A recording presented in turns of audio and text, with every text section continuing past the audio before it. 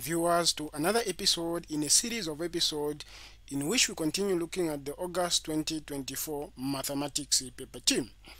If you haven't seen the other episodes, please check out on our YouTube channel or download the companion app that you are seeing on the right hand side of your screen.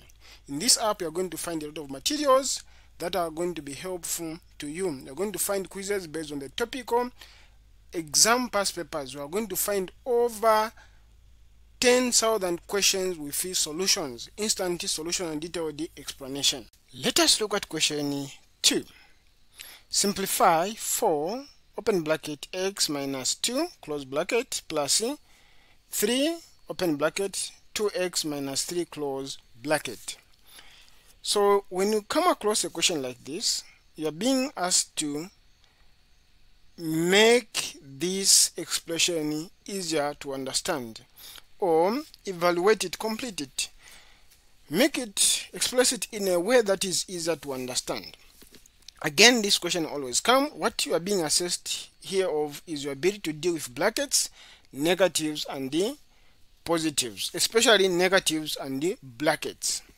So when you're given a thing like this, you need to expand this step by step. So we're going to have 4 multiplied by x. This will give me 4x.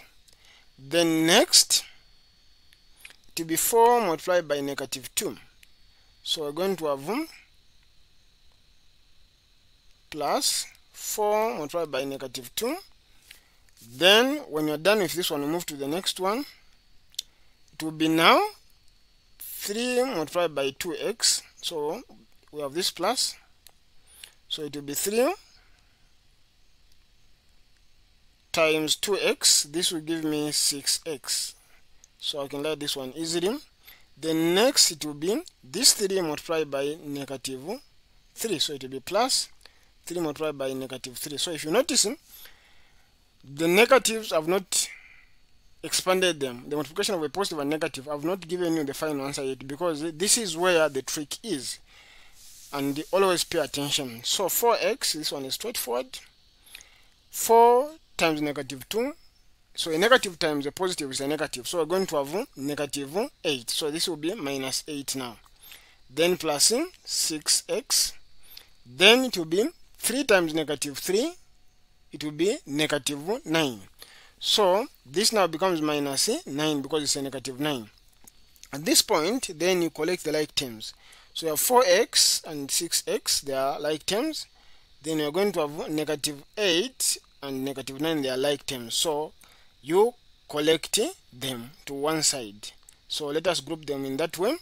So we're going to have 4x plus 6x. Then I'll use a different color. So this will take it the way it is. So it will be minus 8. Then this way it is to be minus 9, like that. Then 4x plus 6x. So I have how many x's? 4. Then plus how many another x's? There are 6. So if you combine them, they give me 10. So we are going to have 10x.